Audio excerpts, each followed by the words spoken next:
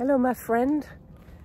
You tell me you struggle with irritability, especially in the mornings when you get up early and you have to look after your 2 children and make breakfast for everybody, and then they become uncooperative and they faff about with their socks and their school bags, and you find yourself not quite losing your temper, but nevertheless become grumpy and irritable and take a tone that you regret afterwards.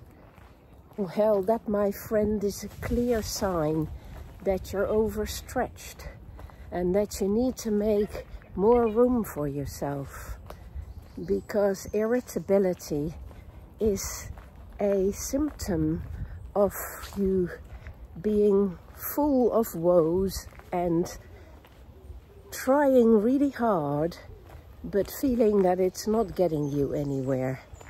So it's frustration, but it's also about feeling that you are entitled to a better situation and that you should maybe have more support, or people should be a bit more considerate for you in all the effort you're making.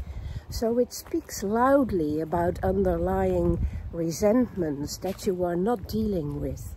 You are just swallowing your pride and you're keeping going, and your frustration comes out between the cracks of your smiles and your hard work in irritation. So when you feel this irritable, stop. Take a deep breath and ask yourself what change in attitude and what better attention to your needs and what greater self-respect will allow you to find that pause for thought, especially when you're stressed and pressed, especially when you're under pressure. You need to pause for thought and make room for yourself again.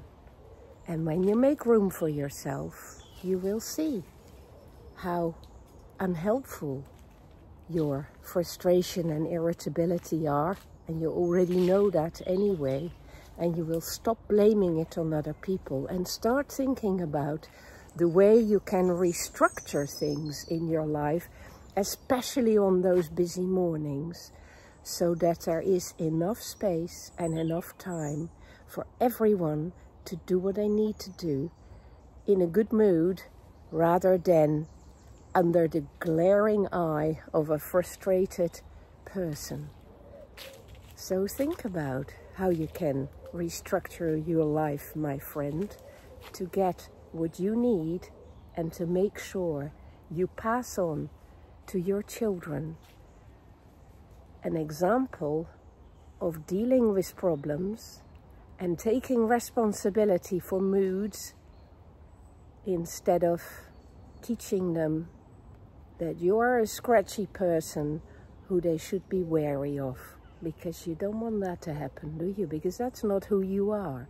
Irritability is not who you are.